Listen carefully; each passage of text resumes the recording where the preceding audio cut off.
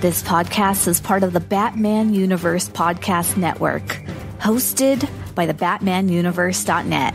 Check out everything related to Batman and the entire Bat family at the BatmanUniverse.net, including news and original content related to comics, movies, television, merchandise, video games, and more. Also, check out some of the other unique podcasts that TBU has to offer. Consider supporting this podcast by becoming a patron on Patreon. Even $1 can go a long way in supporting this content that you enjoy. Look for a link over at the BatmanUniverse.net to offer your support now. And now, on with the show. In 2008, a podcast was created with one goal: to bring Bat fans around the world news related to movies, comics, video games, television, merchandise, and so much more. And now, the Batman Universe podcast has returned.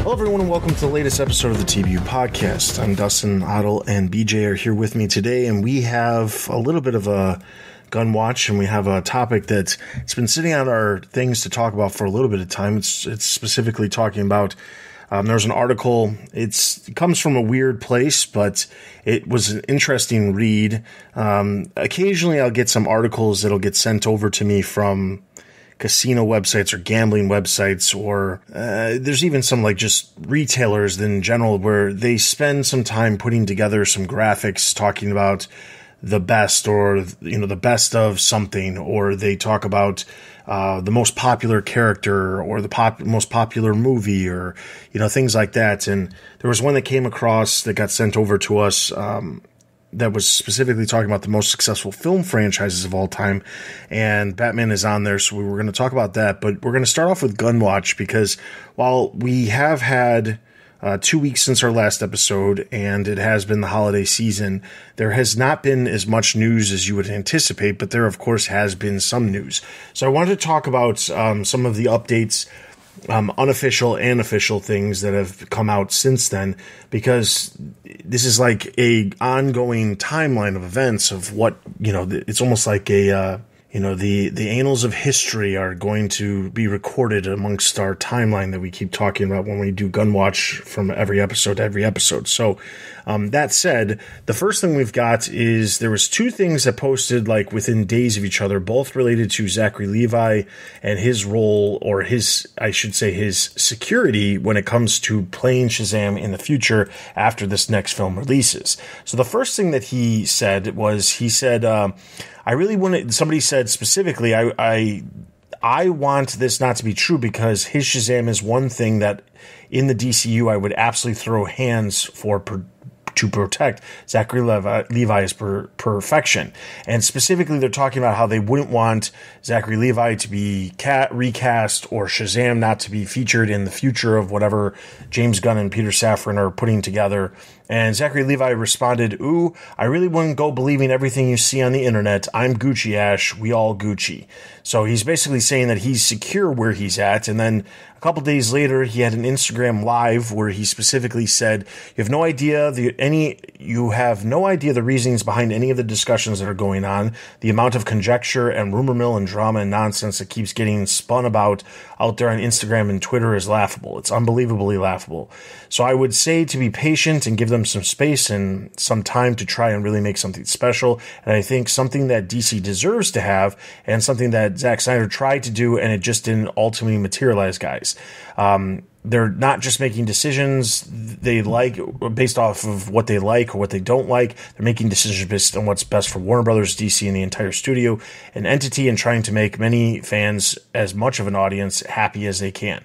And then he said, listen, I have no idea what ultimately is going to happen to me. I think I'm in a pretty good position. I think we made a great movie. I think it's going to do well, reasonably well. I hope so. But again, regardless of that, if they decide at some point that this is the way we got to go, them's the breaks, that's how it goes. No, so specifically, this is all happening, days after The Rock, Dwayne Johnson, announced that, there's no future plans for Black Adam. And while we're going to be talking about Dwayne Johnson in an article here in a little bit, Zachary Levi is in a completely different situation because, one, he's not the megastar that Dwayne Johnson is. He doesn't need to have a film that is as successful. And I'm not saying it can't be successful. I'm saying that in the terms of success, Shazam was made for, around $100 million or 120 or something like that.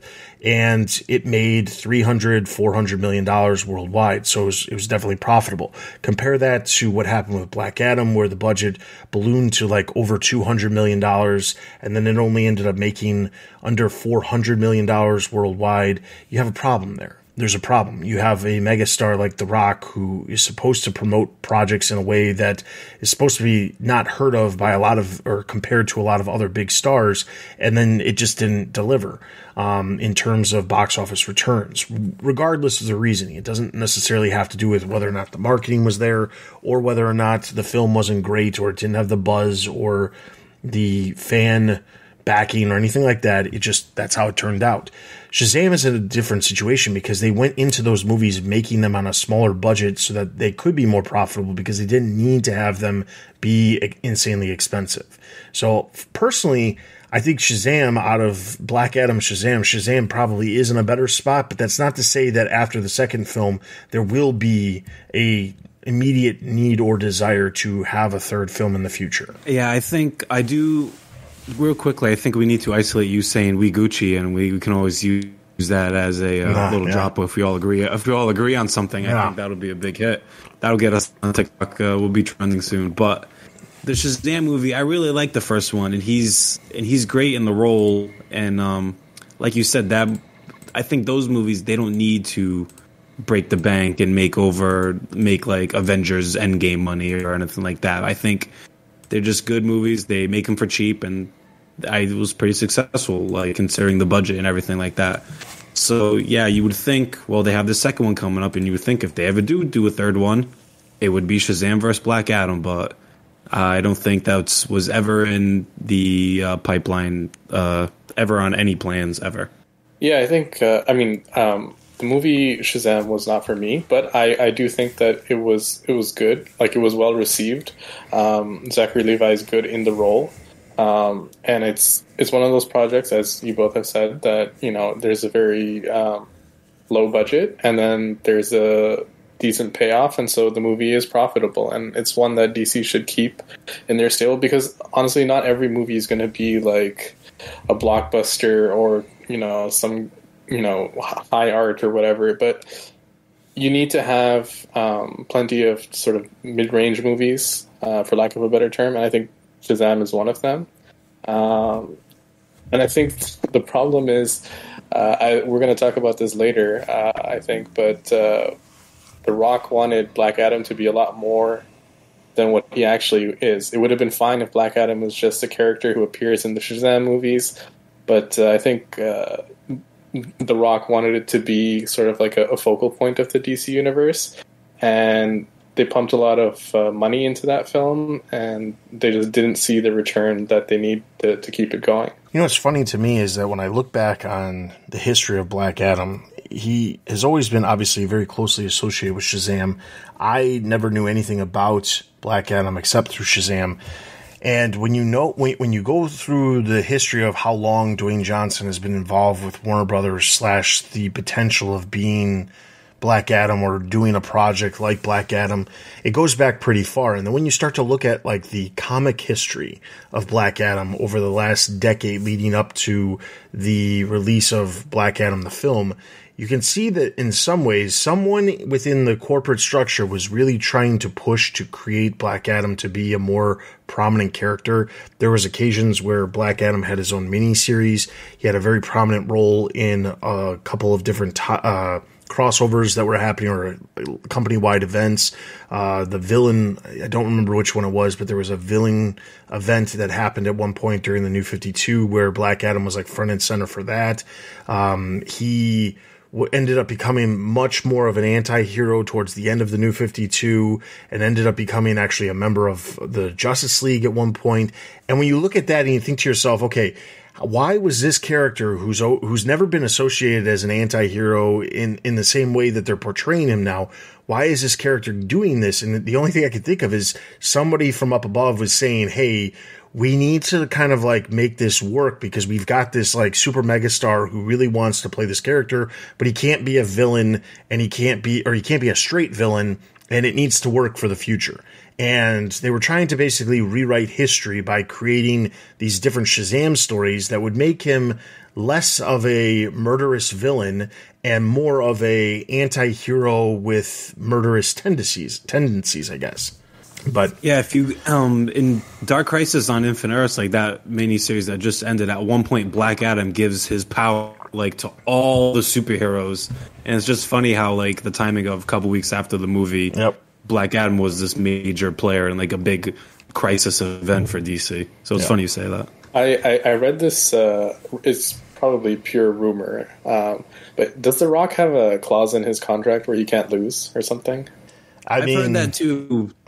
With the Fast and Furious movies, like him and Vin Diesel, my understanding from what I heard regarding the Fast and the Furious stuff was that if they're ever in a fight, there cannot be a decisive winner if it's not The Rock. And I'm thinking the only reason why that ever actually got leaked or anybody ever found out about that was because of the friction that happened between Vin Diesel and The Rock, and they had some heat online that was very public for a while.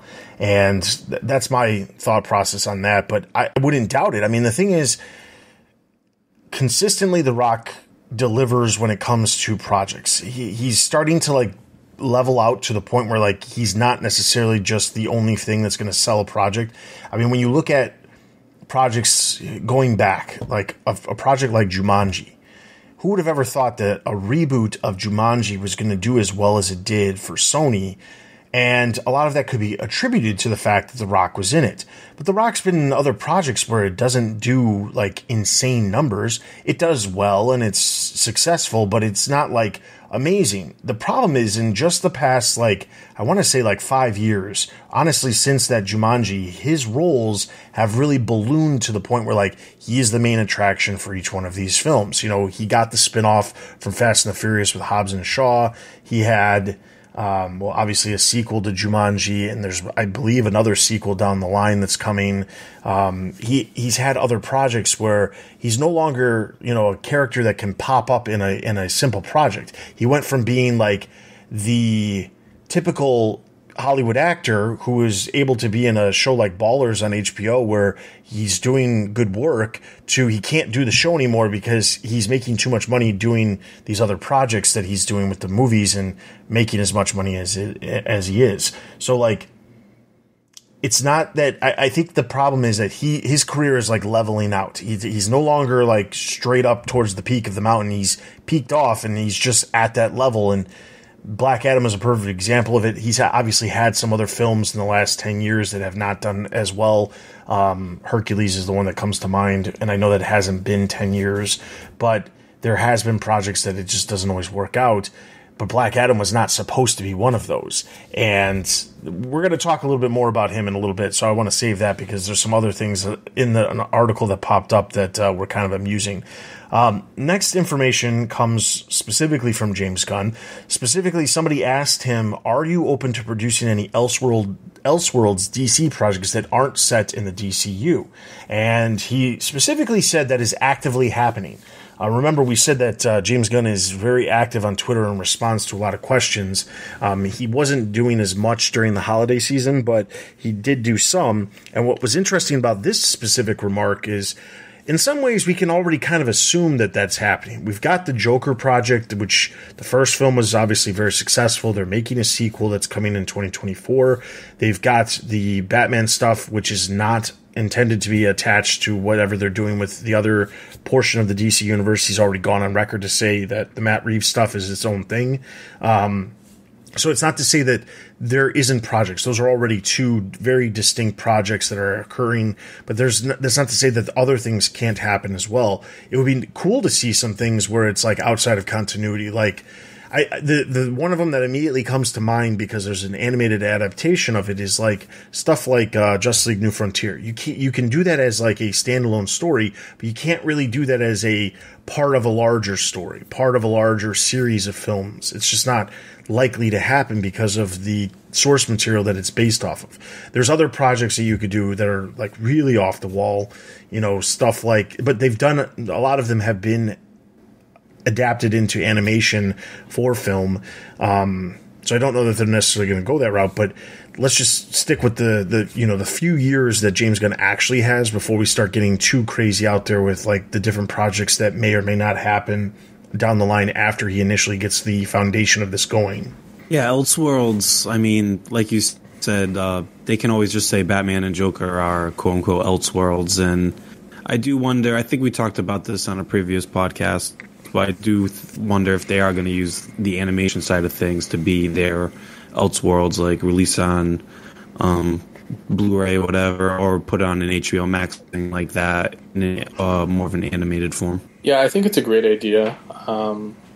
I don't think everything has to always be connected. Obviously there's positives to having a connected universe. Marvel's a great example. I mean, Star Wars is another one. It's even more connected than Marvel because they incorporate, books and games and comics and that sort of thing as well. DC Animated has already done some. I think there is one that's going to be coming out. I think it's like, I forget the name of it, but it's like Batman set in the like 1920s or something, which I'm looking forward to.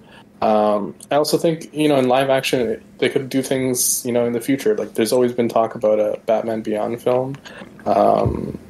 It doesn't necessarily have to be with Michael Keaton. It could just be with anyone, and that could maybe start its own sort of, like, futuristic DC thing. But I think, even if it's just like, individual franchises, like Matt Reeves' Batman universe is its own thing. And then you have, whoever, I think it's Todd Phillips who did Joker, has his own sort of universe there, and these individual franchises are building and just producing good movies. I think it's a good thing overall. All right, and then the official announcement from The Rock, this was back on December 20th. Now, like I said, a lot of this stuff is kind of blending together around the same time frame. That initial report of Zachary Levi potentially not coming back, or fans questioning whether he would come back, was specifically because of this specific thing that The Rock posted. On December 20th, he posted this response. My passionate friends, I want to give you a long-awaited Black Adam update regarding the character's future in the new DC Universe. James Gunn and I connected, and Black Adam will not be part of their first chapter of storytelling. However, DC and $7 have agreed to continue exploring the most valuable ways Black Adam can be utilized in future DC multiverse chapters. James and I have known each other for years and have always rooted for each other to succeed. It's no different now, and I will always root for DC and Marvel to win and win big. You guys know me, and I have very thick skin, and you can always count on me to be direct with my words. These decisions made by James and DC leadership represent their vision of the DCU through their creative lens. After 15 years of relentless hard work to finally make Black Adam, I'm very proud of the film we delivered for fans worldwide. I will always look back on the fan reaction to Black Adam with tremendous gratitude, humility, and love. We did great. To my very passionate and vocal Black Adam / superhero genre fans, I love you, thank you, and I will always listen to you and do my best to deliver and entertain you. What a hell of a month. Now we all need some, his tequila is, of course, his name drop of his tequila, which I'm not going to pronounce because I'm going to butcher it. I think it's Termana. Have a productive week and happy holidays to you and your families, DJ. And then James Gunn responded and said, love The Rock, and I am always excited to see what he and $7 do next. Can't wait to collaborate soon. So this is like, nail in the coffin. Black Adam's not coming back anytime in the near future, if potentially ever. There might not be a situation where they need Black Adam to come back.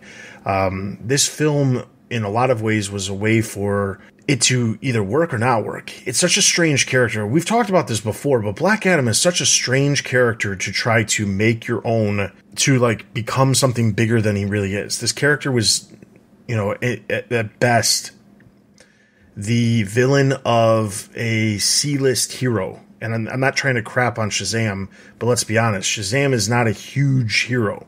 And Black Adam is a villain that is closely associated with a C-list character. So essentially, you're saying that it's a D-list character, and he tried to make it into a character. You know, I'll never forget when it was DC Fandom, and Dwayne Johnson shows up, and he's like, the hierarchy of the DC Universe is about to change.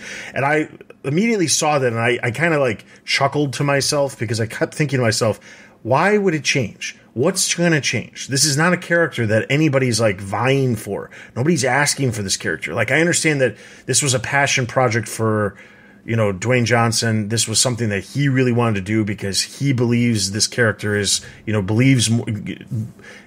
needs more attention, or deserves more attention, you know, can stand toe to toe with Superman. But in the larger scheme of things, I just don't see how he thought that this character, like, without like just completely hitting it out of the park, like Guardians of the Galaxy did, where it was a bunch of no-name characters and you completely turned it into like a huge, you know, franchise within a franchise because of it just being so successful.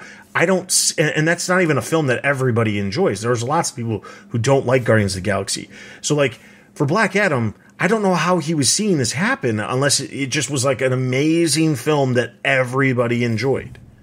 I do wonder if The Rock has ever actually, I don't know if he's ever said it, but has he ever actually read anything with Black Adam in it? I feel like he saw like a comic book panel online, or someone drew a mock-up of him as Black Adam, was like, man, that's badass. I think I am going to do that. Yeah. And then he spent 15 years like building it up to where, like, we both talked about the movie. We liked it. It was a popcorn movie. It was an action movie, but it didn't really we weren't really dying for a sequel or anything. I think we were excited about the Superman prospect, but in the back of our minds, we were always like, hey, isn't this, he's Shazam's villain here? Like, that's his Joker. Like, why is he going after Superman? Stuff like that. So it is always strange how it was all built up. Yeah, I'm gonna actually save my take for the when we discuss the Variety article that you shared today, because it's connected to that. So I'll just wait. All right. So then next up, this is just a quick update. There was there's a Green Lantern project that supposedly has been in the works for quite some time. It was supposed to be a series. It was announced ages ago for HBO Max, and there was a report that came out saying that based off of what James Gunn has planned for Green Lantern, they're scrapping the series and it's not happening. And he basically came out right away on Twitter and said, nope, that's fake. That's not true. So that's not to say that the series, that he doesn't have plans for Green Lantern, or that they're not or are tied into, the series that they're working on. But the point is, the people are just going to keep making reports. They're just going to keep releasing stuff. And everything that they release is not necessarily true, because I think that there are certain sites out there that are going to throw things at the wall, and they're going to get as many clicks as they possibly can in a very short amount of time before someone calls them out for being full of crap. And they're just, rolling in that ad revenue for the amount of clicks that they're getting. Which brings me to my next point, which was, randomly I was scrolling through TikTok one night, and I came across this TikTok, and I'm going to play it for you. I apologize to my co-host because I don't think they're going to be able to hear it, but the listeners should be able to hear it. So this is what the report was. Reported that Ben Affleck, Gal Gadot, and Henry Cavill met over Zoom to discuss suing Warner. I'm not going to go into the reaction that this was, but basically, if you were unable to hear it, there was a report that came out that Henry Cavill, Ben Affleck, and Gal Gadot all got together, met on Zoom, and decided they're going to sue Warner Brothers because they're pissed about the fact that James Gunn and everybody in charge is uprooting the DC Universe and none of them are involved. There's a couple problems with that. One, Gal Gadot has remained pretty quiet about whatever's happening with Wonder Woman. Henry Cavill has already said he's no longer being Superman and understands what's happening. They've also gone on record to say that him and James Gunn have plans of him being involved in the future for something, regardless of what it is. And we've also heard that Ben Affleck is potentially interested in directing stuff, just not wanting to be behind, in front of the camera as Batman for any projects. So we've already heard these things, so why all of a sudden would the three actors decide they could go sue Warner Brothers? Now, the other side of this is that further on in the TikTok, the girl who posts it, her name is Your TV Girl. She said that Warner Brothers is in hot water because these three actors have they have cause to go after Warner Brothers because of this. And I'm not trying to crap on anybody in this, but the way media works, when you have a contract to appear in films, it's an option. There's an option to have you appear in films. Just like if you're in a TV show, there's an option in your contract for a second season or for multiple seasons down the line. Or initially you could have an order, you could have in your contract that you're signed for multiple seasons up front. Typically, the way it works is if the show gets canceled or they don't end up greenlighting the future films, there's nothing that happens. Your initial contract includes a clause that says that you're getting paid X amount of money for the first one, and then if you have clauses that include, appearances in future films, you're getting paid for those regardless of whether or not you're actually going to do them. That's part of your contract. Now, there's bonuses that you get for appearing in those other films, or there could be residuals and things like that you get for appearing in whatever project it is, but you cannot go after the studio for saying we don't need you in a film. That's not how that works. Nobody does that. The only time any actor goes after a studio is if the studio didn't pay them what they were owed, or they had a problem with something like we saw during COVID when Black Widow got released, and then Scarlett Johansson went after Disney for not getting paid because the film was released. I think it was released exclusively on Disney Plus, and it wasn't intended to be, which means Scarlett Johansson, which was the main star of the film, she lost out on money that didn't get paid. That was the same thing that happened when Wonder Woman 1984 released and that film released, and when that did, they went to the director and Gal Gadot, and they said, here, we're going to pay you so much money because it's not going to come out in theaters, we're going to give you this. And they had to go renegotiate all those other Warner Brothers films that were coming out in 2021 exclusively on HBO Max instead of in theaters, was for that exact same purpose. They had to renegotiate all those contracts in place, and it was, honestly, a giant cluster. There was a big problem with having that work out, and I'm sure that there was, and we know from the fallout of everything, that a lot of people were not happy about it, about the need to have this stuff on HBO Max exclusively instead of foregoing and keeping films out of, off of streaming and just holding on to them until after the pandemic was over. And sometimes it works and sometimes it doesn't. I mean, there's certain Marvel films that released and they did fine. They didn't do as well as, previous Marvel films. And then you have films like Top Gun Maverick, which was held back on purpose for 2 years, and released and ended up doing amazingly well. So, it could go either way. And a lot of it has to do with the content of the film. That said, this report is ridiculous. I'm just including it because I just thought it was absolutely, ridiculous that this was even a thing.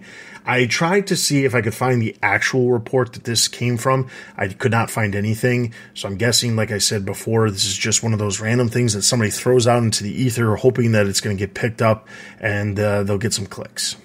I like the idea of Cavill, Godot, and Affleck on a Zoom meeting together. I think of that scene in Batman v Superman where they're finally all together and that score is just blaring in the background. That's what I picture them talking about on the Zoom meeting. The music just plays while they talk. So yeah.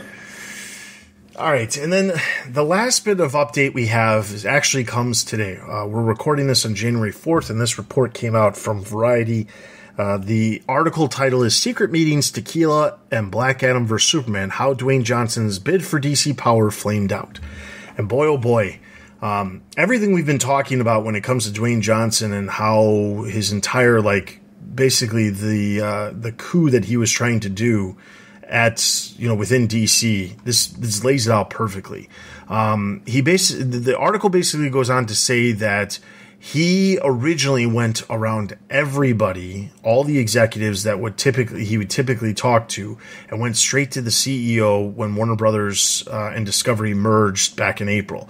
He pitched to David Zaslav a massive Batman Superman thing where multiple films would lead up to them facing off against each other. Essentially, the idea of Batman v Superman, but with Batman or Black Adam v Superman down the line, but other films leading up to it, Black Adam being the first in that series. At the time, he pitched this, and it really wasn't super well taken. A lot of the executives were kind of pissed that that he went around them and went right over them to David Zaslav. And it turns out that Henry Cavill getting the cameo in Black Adam was almost as if they were using it as a test to see if it would actually grow into something, if it would be worth it. And they agreed to it because they were like, let's see if this is actually going to materialize into something. When it didn't, obviously there's problems. There's a couple of other things in here that I just thought were interesting. So we didn't talk about this. At some point, we're going to get back to it. But DC League of Super Pets was an animated film that Warner Brothers Animation put out in theaters earlier this summer. I believe it came out back in July. It was originally scheduled for a while back during the pandemic. I think it was last year, and then they pushed it to this year. And it released in July. It released very under the radar in the sense of there was some marketing, but not a ton of marketing. And it did fine. I don't remember exactly how much it did. I'll pull it up while we're talking about this. But the thing is, the film was fine. Well, in that film, Crypto the Superdog, which was the main star, was voiced by Dwayne Johnson. So you would think that Dwayne Johnson would have been doing a lot of marketing. Well, supposedly, Warner Brothers was kind of ticked about how little amount of marketing he actually took place in, because he insisted on a producer credit for that film, but then didn't actually partake in a lot of marketing for the film, and they were kind of ticked about that. And then they were obviously ticked about him going around their backs, but then it turns out at the Black Adam premiere, he insisted that his tequila brand have its own stand, even though the film is rated PG-13, and most of the people who could be attending weren't necessarily 21. So there's that. So there's a lot of problems here, but it shows that there was an obvious divide between what was happening and what Dwayne Johnson wanted to happen, and it cements what we've talked about earlier and in past episodes, where it really does seem like he was attempting to do something that cemented him within the DC universe, but didn't necessarily take into account everything else that was happening around him. And just as a heads up, the film was done with a $90 million budget, DC League of Super Pets, and the box office was $205. So not great numbers for that film either. Yeah, I think it's clear. It's been clear for a while, and I said this before. And I don't want it to come off like I'm hating The Rock or whatever, but I think the reality is as I said, he's not an actor. He's an entertainer / businessman, and I think for him, this playing Black Adam wasn't really more about the role. It was about him using the character as a vehicle to secure his piece of the pie in Warner Brothers or with the DC Universe. And it's kind of interesting because in the article you find out just how deep the connections go. And this is kind of Hollywood in general as well, right? One of the producers for Black Adam was his former brother-in-law, and then Henry Cavill's agent or his manager was The Rock's ex-wife. Who also happens to be The Rock's agent as well. Right, and so it becomes very clear that this was him just and then there's a report of him going behind people's backs. So this was him using the character as a vehicle to obtain a piece of the pie in a power vacuum. So this was like a corporate power play more than anything else. It wasn't as much as he promotes it, I think, as him loving the character or whatever. I think that's what it is in reality. Yeah, I guess we're definitely not going to get a sequel to League of Super Pets, considering all this. I guess one thing I'm a little confused on is what marketing did they expect The Rock to do? It was a kid's movie. I don't think he's going to go on late night talk shows and promote it. So I guess I'm a little confused on that. But I mean, everything else, like Otto said, he's going around people's backs. He's hooking up his ex-wife's talent, try to help get deals done that way. So it was very somewhat shady stuff by The Rock. Yeah, I think the type of marketing that they were looking for was the type of marketing that he did for like a film like Moana, which he didn't even have the top billing in that film, but that film went on to make, was pretty successful, and he was a big part of the marketing.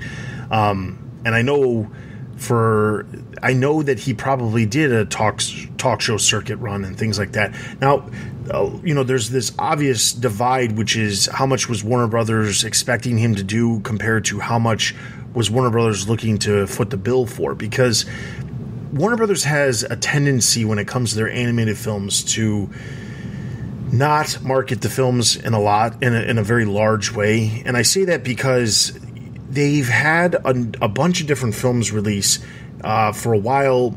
In some ways, for a good stretch, there was like one animated film released in theaters every single year for quite some time up until about COVID. And none of them do extremely well. I mean, like I think in a lot of ways, the most profitable one was probably the Lego movie, which was ages ago.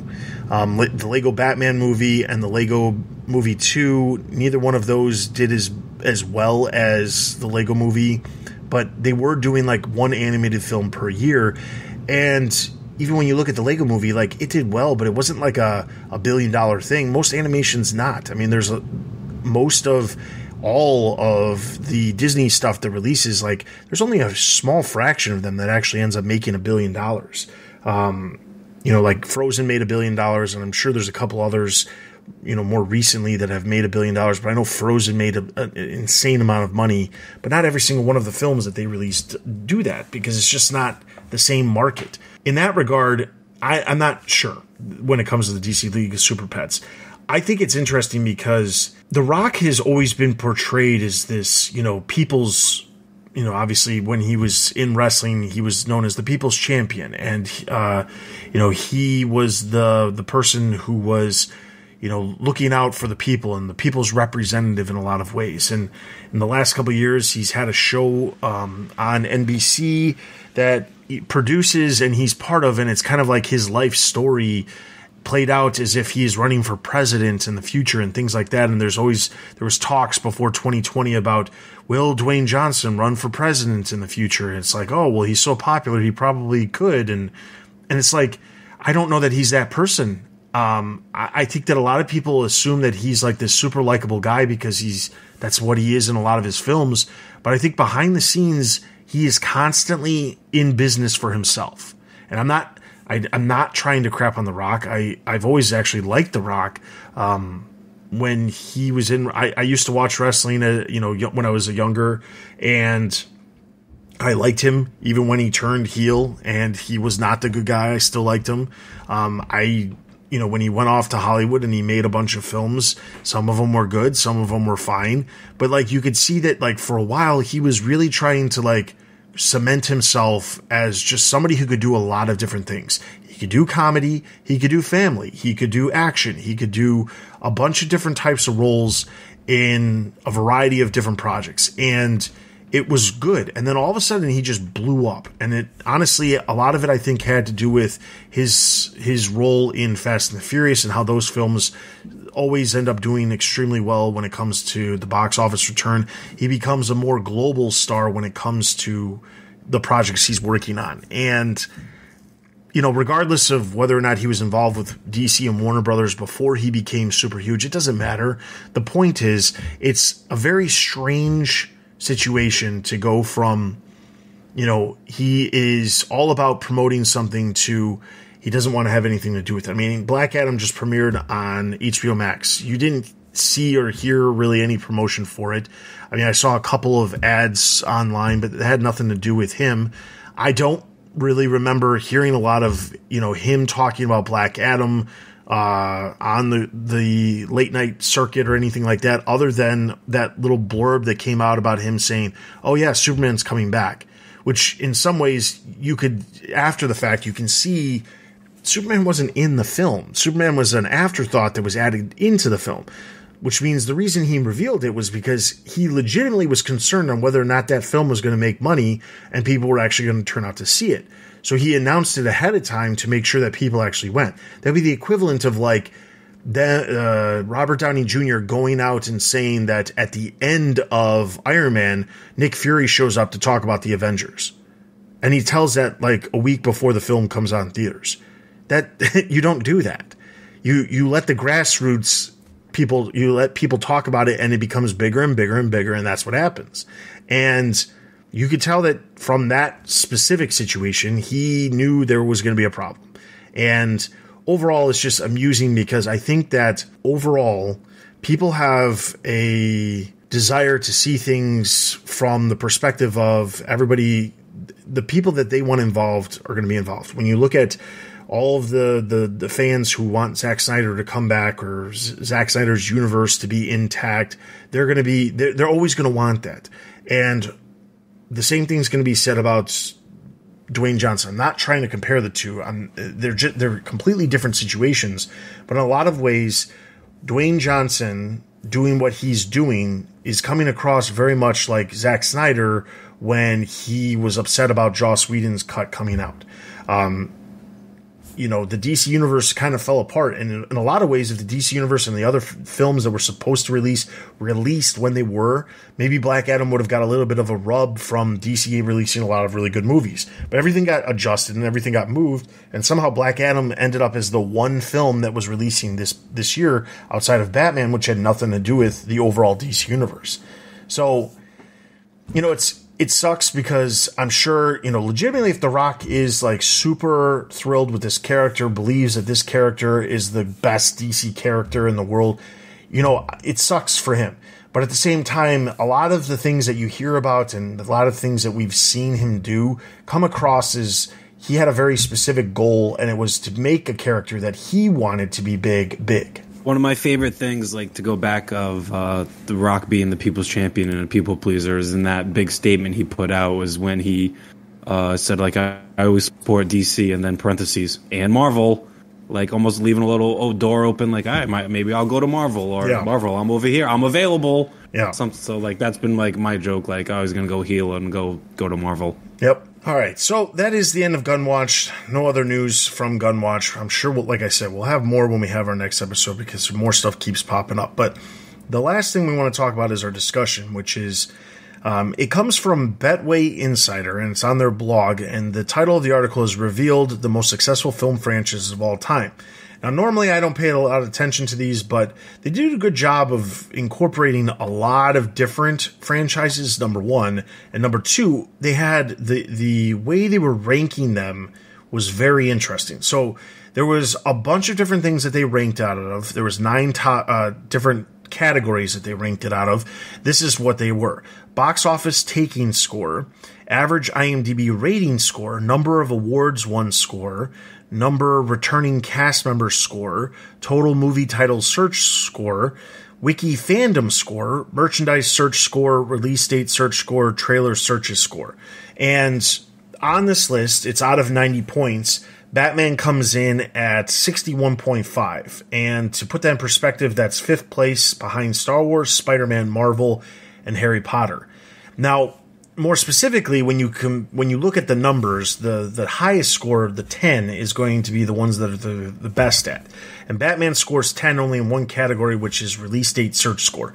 Now, I'm not trying in any way, shape, or form to say this is a definitive graph and we should definitely go off of this. And I'm not trying to say that Batman is more popular than Star Wars, Spider-Man, Marvel, or Harry Potter. It's always going to change based off of, what type of format you're using to judge these things. I will say that Spider-Man notoriously has always sold better and more merchandise than Batman. I know that from my past research when it comes to merchandise. Overall, Marvel does, like, if you collectively use every single character that they sell, not including Spider-Man, they probably do pass Batman now, just because there hasn't been a Batman film since 2016, and now we just had this Batman film now, but there was a big gap, and there wasn't a lot of animated stuff or other things that you could actually classify. Yeah, there's a need for, or a desire for, a lot of merchandise to be out there. It was just the last couple of years that McFarlane started making action figures, and there was a consistent amount of Batman action figures in stores. So, but it was interesting because the only one that Batman scored a perfect 10 out of was release day search score. And I'm guessing that means my translation of that one would be when the film comes out, people are searching for when the next film comes out. Which at the moment, it would seem, knowing that there's going to be a sequel to the Batman, people would be searching for that more so now compared to, 2 years ago or 3 years ago, or before the Batman was announced in the first place. When you compare it to the Star Wars, there is no Star Wars, film that is potentially coming out immediately. They don't have anything set on a schedule at the moment. Same thing with Spider-Man. There's sequels and things coming, but it's odd. And then you compare it to Marvel, which is a 2.1, which doesn't make any sense. But I thought it was an interesting thing because I wanted to get your guys' perspective. Do you think that Batman belongs right where he's at, or do you think it should belong higher based off of your own thoughts of where Batman as a franchise stands? For me, it kind of makes sense. I guess I would thought he would be above Harry Potter, but definitely Star Wars. It totally makes perfect sense that Star Wars is number one. They're a juggernaut with things like that. And the Marvel one, yeah, they do have two of them that are kind of strange, the trailer searches and the release date searches. But other than that, I think it kind of, this whole list kind of makes kind of perfect sense. Really, it has all the big franchises, and I think they're all in a correct spot. There's nothing really that jumps out at me that is kind of jarring or anything. Yeah, I think the only thing that I would have expected to be above Batman is James Bond, just because I think there have been so many more films over the years. But, I mean, I think all the categories on this list are interesting and a good way to sort of aggregate or find the average score for all these films. But I don't know how they're calculating the scores themselves. Like, so, for example, as you said, Marvel has 2.1 on release date score. Like, how do they come up with that 2.1 is what I'm wondering. Yeah, I don't know. And some of them are weird because it seems like they're going off of like search scores. Like they did a Google search term for certain things, and then that's where they're getting the rating. Which one rates highest? If they type in Marvel or Marvel movie franchise, will it pop up higher than Batman movie franchise? And if that's the case, that seems like such a strange thing to be judging something off of, is just the search scores for something on Google or something like that. It's weird because when you look at some of these, it's also interesting because you have to wonder which ones were they actually classifying as Batman.